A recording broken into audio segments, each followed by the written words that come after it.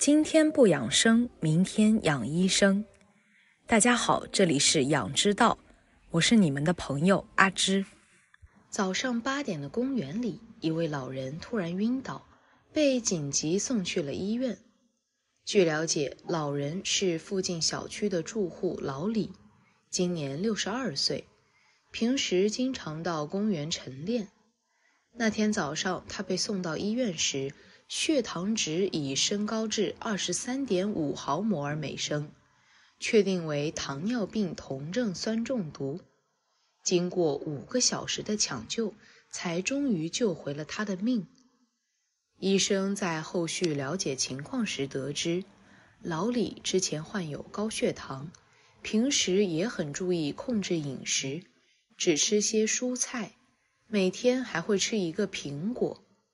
但这看似健康的饮食，却偏偏导致老李血糖升高，患上了糖尿病。原来老李牙口不好，平时都是将苹果榨成果汁喝。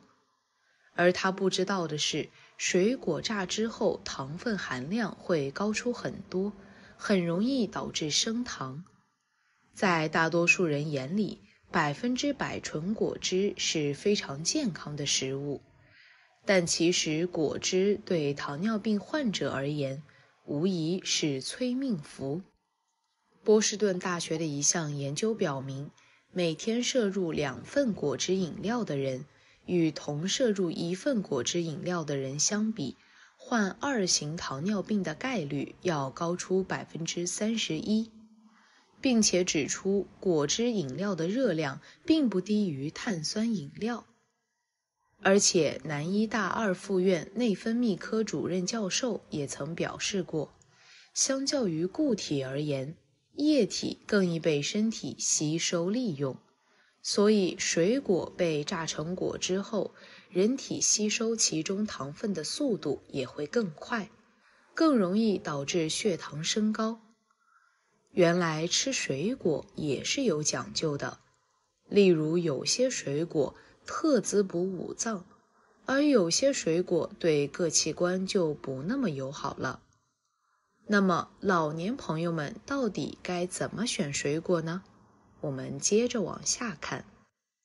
水果红黑榜：1.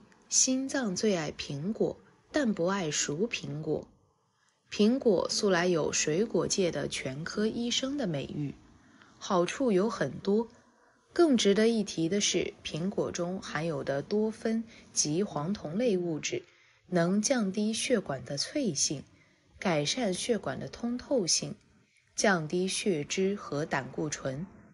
在临床上，有不少医生就给心血管病人开了苹果处方，建议这类病人每天吃个苹果。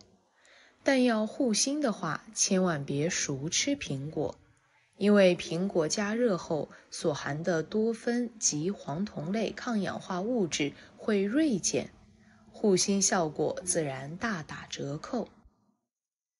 2. 肝脏最爱山楂，最怕榴莲。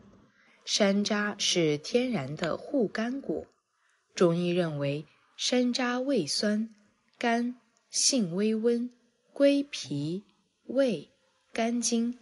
其中山楂的酸能收敛肝气，使肝气不至于太旺，而且山楂入胃后能增强酶的作用，促进肉食消化，有利于胆固醇的转化。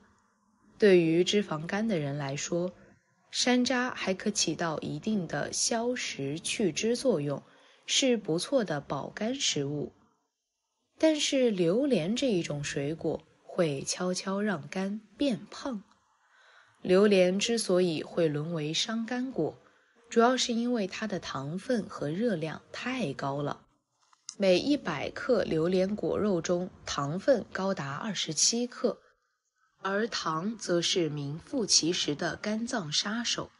糖在肝脏中代谢，肝脏将糖转化为脂肪，提高甘油三酯，造成胰岛素抵抗，并可能损害肝脏。因此，健康人每天食用不超过2瓣，可食用部分不超过100克，肥胖、脂肪肝、糖尿病、高血脂患者尽量不吃。如果确实嘴馋，每天的量要控制在1小块以内。3. 肠道最爱火龙果，最怕番石榴。火龙果堪称肠道拖把。火龙果的通便作用得益于它丰富的膳食纤维，每100克的火龙果含有约 2.8 克膳食纤维。这是什么概念呢？一直被认为很通便的香蕉，每100克仅含1克左右的膳食纤维，才不到火龙果的1半。而白心火龙果的膳食纤维含量比红色的高，所以想通便选白的火龙果。番石榴是专堵肠道便秘者的噩梦，罪魁祸首是番石榴中大量的鞣酸。鞣酸会跟胃里的食物蛋白质结合，使其凝固，从而不易被消化，吃多了很容易便秘。所以排便不顺畅的朋友最好不要吃番石榴了。4. 胃最爱木瓜，最怕柿子。木瓜是胃的保护神，木瓜含有一种物质叫木瓜蛋白酶，可以帮助人体分解肉类蛋白质，促进消化。需要注意的是，木瓜煮熟后营养几乎所剩无几。为了营养考虑，建议大家最好生吃木瓜。饭后吃少量木瓜，可以帮助肠道消化难以吸收的肉类，还有助于预防胃溃疡、肠胃炎、消化不良等疾病。但是经常吃柿子的，当心长胃柿石。柿子中含有较多的鞣酸，如果空腹大量吃柿子，胃酸容易与鞣酸、果胶纤维素等粘合在一起，在胃内快速生成胃柿石。胃柿石会损伤胃黏膜，进一步刺激胃酸分泌增加。小一点的胃石能随大便排出，但大的就可能长期待在胃里，引起一系列胃部不适。所以每天吃柿子不超过2个，而消化不良、胃病患者最好少吃。5. 肾脏最爱葡萄，最怕香蕉。葡萄天然养肾果，葡萄性平，味甘酸，入脾、肺、肾3经。平时常吃葡萄能够起到滋补肾脏的作用。葡萄的种类和颜色很多，但对肾最好的当属黑色的葡萄。值得注意的是，葡萄上的白霜没有毒，这层白霜是葡萄本身分泌的糖醇类物质，也被称为果粉，对人体无害。但是香蕉对肾不太友好，香蕉中矿物质含量比较高，超出人体所需的部分，需要通过肾脏排出体外，此过程会带出大量的水，加重肾脏负担。所以不要一下子吃太多香蕉，每天最多1到2根。特别提醒那些只吃香蕉减肥的朋友，这样不仅很不健康，还伤肾。此外，肾功能不全者最好少吃或不吃香蕉。6. 脾脏最爱柚子，最怕梨。脾的主要功能是把未消化的食糜进一步转化为精微物质，生成气血津液，供养全身。脾一虚弱，身体便缺乏动力，各种毛病就找上门了。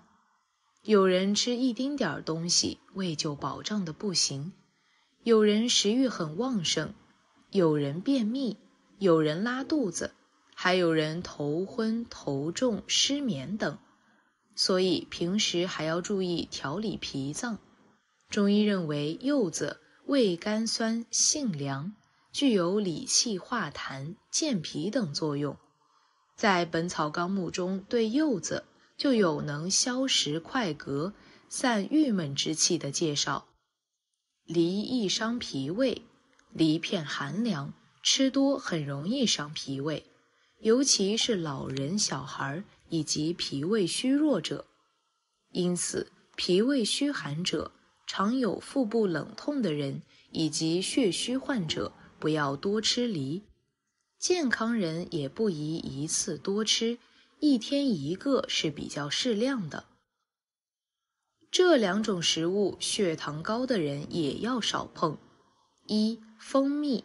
蜂蜜虽然没有白糖甜，但它的含糖量也不低，且其中的糖分主要是果糖，葡萄糖可以直接被人体利用，因此血糖高的人食用后，血糖水平会迅速升高，容易加重胰岛损伤，影响病情控制。2. 动物内脏。动物内脏中的饱和脂肪酸、胆固醇含量过高，如果血糖高的人经常食用，会使热量、脂肪摄入超标，引起血糖波动。同时，它还会引发肥胖，导致患者的胰岛素抵抗增强，影响血糖控制。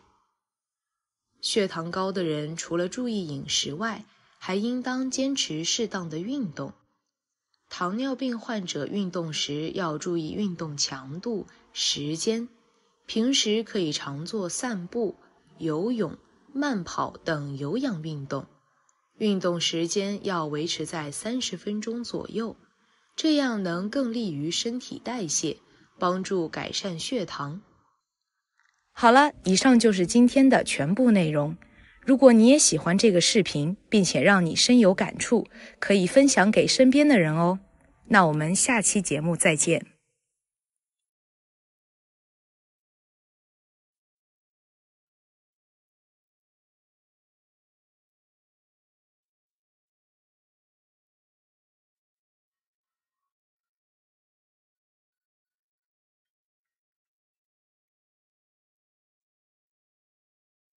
上了年纪，不少人或多或少会出现这样的情况，原本合身的裤子突然短了一截，没干啥重活就腰酸背痛，背也挺不直了。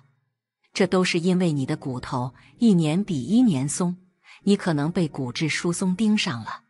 但是别发愁，生活中有些天然的增骨王可以助你增强骨质。众所周知，新鲜水果可以为人体补充维生素及多种微量元素，使人元气满满。然而，水果的营养价值可不止于此，它还有利于骨骼健康。在前几年，世卫组织对全球近3000多名50岁以上人群做了抽样调查，研究表明，经常吃新鲜水果的人骨密度明显高于同龄人，证明了水果有增强骨质、预防骨质疏松的作用。以下4种水果是天然增骨王，你若常吃，助你养成铜筋铁骨。第4，梨。说起梨，人们首先想到的就是它富含多种维生素，水分充足，有润肺止咳的营养价值。然而，其实梨还含有蛋白质，这些蛋白质可直接作用于骨骼的生长，促进骨骼的健康。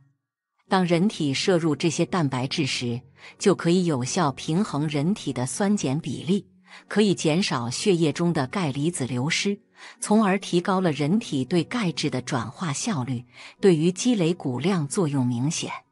特别提醒，吃梨一定要细嚼慢咽，要不然不利于肠胃的吸收。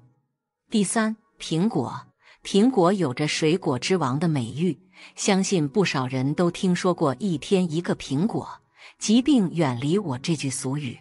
苹果富含多种骨骼所必需的营养物质，如钙、磷、铁等，这些元素被人体吸收以后，有利于骨细胞的再生，增强骨骼硬度。但是有一点需要特别注意，苹果醋还是尽量少喝，因为苹果醋的酸性物质较多，如果摄入太多，会打破体内正常的酸碱平衡，会消耗更多的钙来中和，这就加速了骨钙的流失，不利于骨骼的正常发育。第二，柚子。柚子的钙、钾、磷含量较高，可以说是水果界的补钙王者。吃柚子也可以快速为骨骼补充所需的营养，有利于增加骨密度，提升骨骼活跃度。所以平时想要补钙、养护骨骼，吃柚子也是非常不错的选择。但是柚子性寒，如果气虚体寒的人，最好还是少些食用为妙。第一，柠檬。据日媒日刊 Digital 报道，日本的广岛县大崎上岛因柠檬产量全日本第一，被称为柠檬岛。有趣的是，该岛住民少有骨质疏松问题，平均寿命也比其他地区多7岁。这深深吸引了广岛大学健福祉学部理学疗法科教授范田中行等人。而后，研究人员以柠檬岛上平均年龄约61岁的居民共90位为对象研究，以食用柠檬多少分为2组。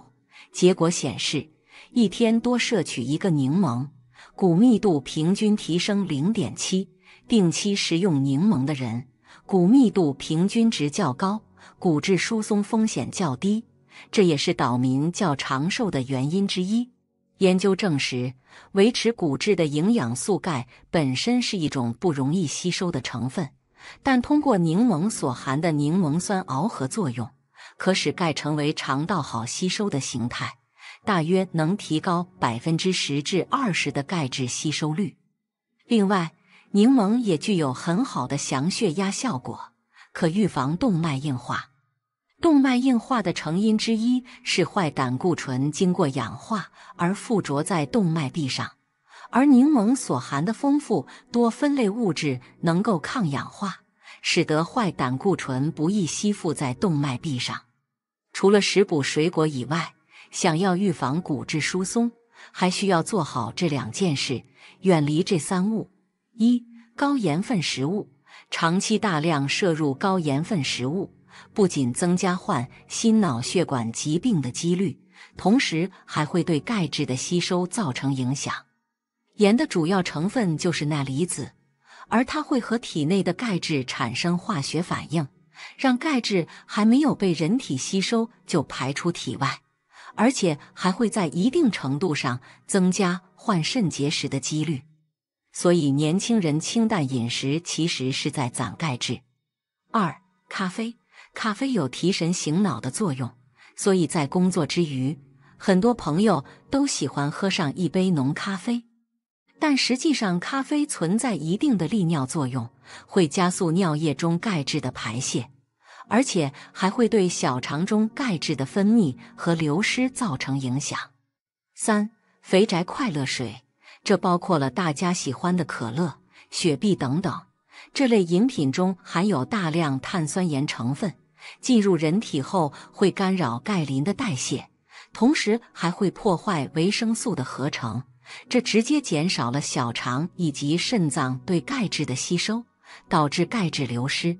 虽说以上食物会引起钙质流失，但越过剂量谈毒性，却是耍流氓。这些食物造成钙质流失的前提条件是长期大量食用，如果只是偶尔摄入，无需惶恐。所以这里就需要提醒有钟爱这3类食物的人，一定要控制量。防治骨质疏松还应做好这4件事。01营养全面，除了钙，其他多种矿物质、维生素等营养元素缺乏同样可导致骨质疏松。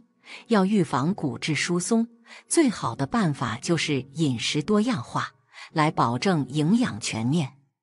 维生素 D， 维生素 D3是人体皮肤组织中的7脱氢胆固醇经阳光或紫外线照射后形成。每天晒半小时左右太阳可有效补充且维生素 D3。维生素 D2 主要存在鱼肝、奶和蛋黄中。蛋白质缺乏可导致成骨细胞合成骨基质能力减退，影响骨骼健康。富含优质蛋白质的食物包括禽畜肉、蛋、奶及奶制品、大豆及豆制品等。磷和钙共同构成骨骼和牙齿的主要组成成分。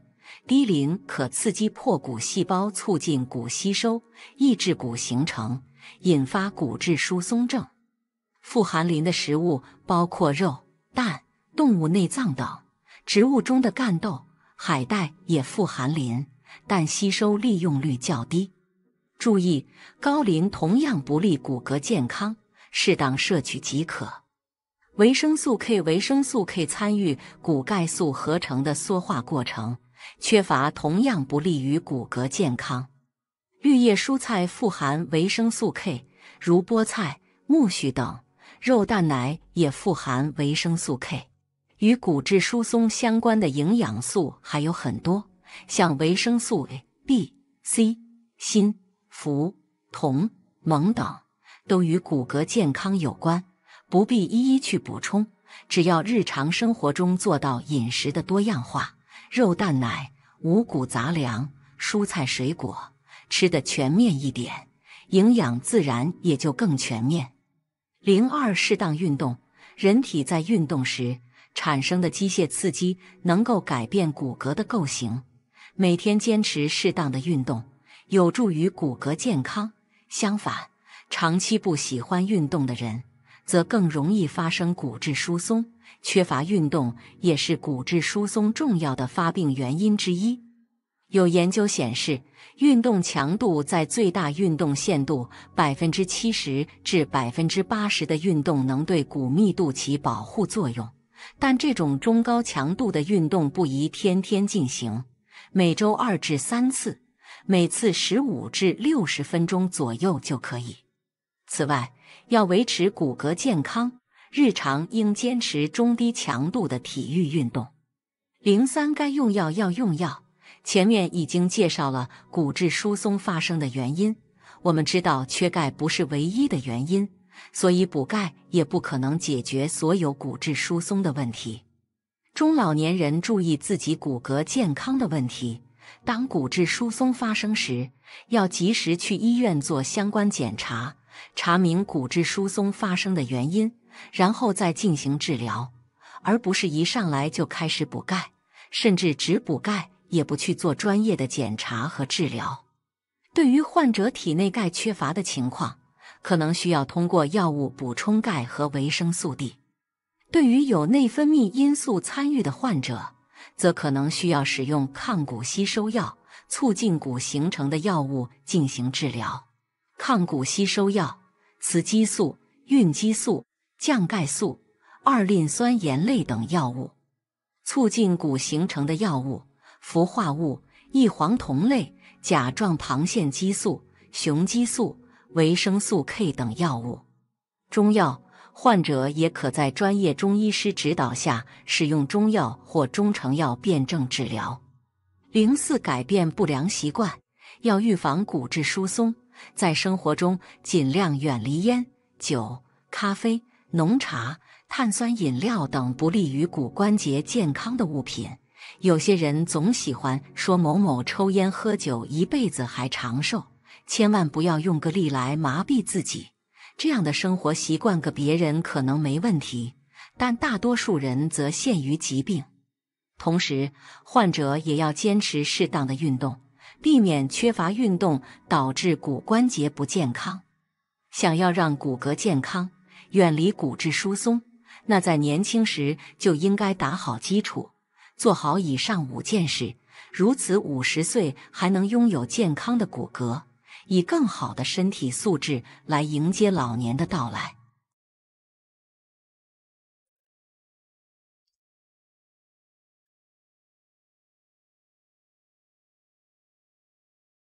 生活中很多人几乎每天都会吃水果，而这个季节又有一种水果正大量上市，不少老人也十分喜欢。它的学名叫荸荠，俗称马蹄，不少人都喜欢扒了皮生吃，甚至喜欢直接用牙给荸荠去皮。但这里我要提醒大家，生吃荸荠小心感染寄生虫。长期生食荸荠。27岁的王女士平日里最爱生吃荸荠，常常买来一袋，吃得停不下口来。自2年前起，她时常感觉到上腹部出现若有若无的隐痛，严重时甚至痛到彻夜难眠。去了当地医院，被诊断为胆道蛔虫症，做了许多检查，也没能得到明确的诊断。虽然王女士凭直觉认为应该和自己的饮食习惯有关，但考虑到腹痛症状来得并不频繁，就没有深究。今年年初，王女士去到了杭州工作，这毛病也就一直拖着。直到1周前，腹痛的症状突然加剧，才发现情况不对，家人赶紧将她送至杭州市中医院外医科住院治疗。然而结果却震惊了所有人，提示肝内胆管乳头状肿瘤可能。接诊的医师结合患者病史，最终将病因锁定在了寄生虫感染上。在手术过程中，医生切开王女士的内胆管后，所有人都倒抽了一口凉气，只见2条带口吸盘的扁平状寄生虫在管内肆意蠕动，甚是嚣张。至此真相大白，导致王女士反复腹痛2年的真凶确实是寄生虫姜片虫，而这种虫子很喜欢藏在荸荠里。2. 荸荠里为什么会有寄生虫？这要从荸荠的生长环境说起。荸荠性喜温暖湿润，不耐寒，主要分布于江苏、安徽、浙江、广东等南方地区。见过的朋友都知道，荸荠多种植在水田里，而这些水田里就可能存在姜片虫的囊幼，很容易附着在荸荠表面。人一旦误食，姜片虫就会寄生在12指肠内，导致姜片虫病，可造成肠道溃疡、腹泻或面部浮肿。来源：人体寄生虫。很多人心存侥幸，认为自己生吃过荸荠也没什么事，但逃过寄生虫感染可不是拼运气的。而且姜片虫的感染是有潜伏期的，和急性的食物中毒不同，有些感染可能要1至2个月后才发作。还有人认为拿盐水泡一下再吃就不怕寄生虫了。对此，中国疾病预防控制中心寄生虫病预防控制所健康教育与咨询检测中心主任陈家旭表示，盐水浸泡并不能杀死寄生虫。采用3%盐水浸泡姜片虫囊尾幼，浸泡3天尚能存活，5天后囊幼才会死亡。但姜片虫囊幼不耐高热，在沸水中1分钟或阳光下暴晒1天即死亡。所以荸荠尽量洗净煮透后食用才更安全放心。除了荸荠外，菱角、茭白、鱼腥草等生冷食物都是姜片虫的宿主，因此这些食物不仅要清洗干净，而且最好是煮熟了再吃，还要避免啃食带皮壳的生菱角、生荸荠。另外，盛放这食物的器具也要开水烫煮或暴晒。3. 寄生虫大多从口入，吃这些食物要小心。俗话说，病从口入，寄生虫也不宜例外。一般来讲，之所以感染寄生虫，其实都是吃出来的。比如吃生鱼片，肝吸虫，不少人爱吃生鱼片，一口一个鲜，但殊不知这些生鱼片里可能含有大量的寄生虫，其中最多的就是华脂高吸虫及肝吸虫。如果生鱼片杀菌处理不好，这些寄生虫就会被人吃进肚子里，引起肝吸虫病，严重者可导致肝硬化，甚至胆管细胞癌。一名男子吃32年淡水生鱼片，被检查出感染肝吸虫病。医生在他的胆管中发现了大量肝吸虫，其中体型较大的堪比瓜子仁。经手术取出活体后，男子体内还有死虫不断通过引流管排出。吃未煮熟的猪肉、猪带绦虫、猪肉里最常见的寄生虫就属猪带绦虫。如果饮食卫生不注意，吃了未煮熟的猪肉或者生吃猪肉，而猪肉里恰好有猪带绦虫，就容易被感染，引起猪带绦虫病。猪肉绦虫病早期无明显症状，随着感染时间延长，可出现腹痛、腹泻、头晕、消瘦等症状。如果寄生在脑部，可引起癫痫甚至脑疝。吃3分熟的牛肉，牛带绦虫。感染牛带绦虫的主要原因就是因进食不熟的带囊尾幼的牛肉感染。喜欢吃未煮熟的牛肉的人不少，比如牛排吃3分熟、5分熟的，牛肉干吃风干的，甚至有烧烤店以生食牛肉为卖点，这就会大大增加感染牛带绦虫的风险。为确保安全，陈静医生提醒大家，牛肉还是全熟最好。生吃黄鳝、恶口线虫。据资料显示，黄鳝身上的寄生虫多达15种，其中就有恶口线虫，不管是家养黄鳝还是野生的都有，并且对人体危害很大。当恶口线虫进入人体后，它会在里面四处乱窜，在不同部位引起不同的症状，严重会导致脏器穿孔、出血甚至癫痫、瘫痪。生吃虾蟹、肺吸虫。人感染肺吸虫病的途径大多是生食或半生食含有囊幼的虾蟹等。一旦感染肺吸虫，则会导致肺吸虫病，引起咳嗽、胸痛。如果肺吸虫进一步窜到其他脏器，则会引起头痛、癫痫、视力下降等。四川省疾病预防控制中心预防医学门诊部曾接诊了4个病例，是温州的一家4口。平时有吃醉虾醉蟹的习惯，他们某日在某景区游玩时，于溪流中捕捉并生食了溪蟹，随后其中1人鱼出现腹泻、腹痛症状，最终被诊断为肺吸虫病。半年后，其余3人也陆续出现咳嗽、歌痰、胸痛等症状，最终均被诊断为肺吸虫病。生吃蛙、蛇、慢氏猎头鼬，民间有很多偏方都指出生吞青蛙、生食蛇胆等能治病，但事实是吃了只会治病。蛙类、蛇类身体里可能潜藏着慢氏猎头鼬，这种寄生虫会在人体里游走，走到哪儿就出问题，也可全身分布，其中脑脊髓猎头鼬病情严重，危害较大。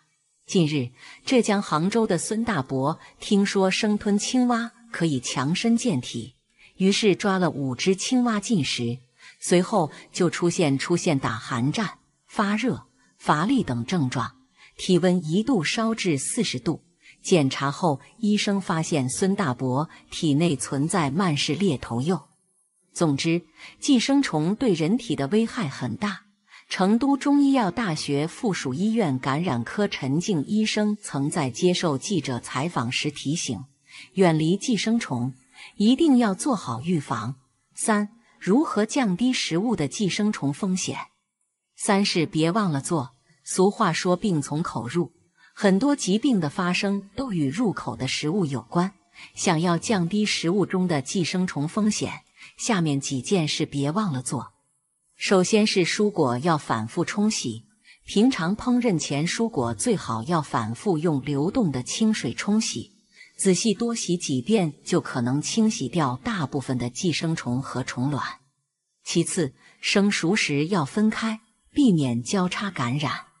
生熟食物最好分开用案板、刀具，最好不要用切肉的刀具去切水果、蔬菜，避免交叉感染。最后，尽量少去野外水域游泳，野外的湖泊、池塘等水域中，可能会有吃脑虫阿米巴原虫，一旦感染死亡率可达90%以上，因此平常最好少去野外水域游泳。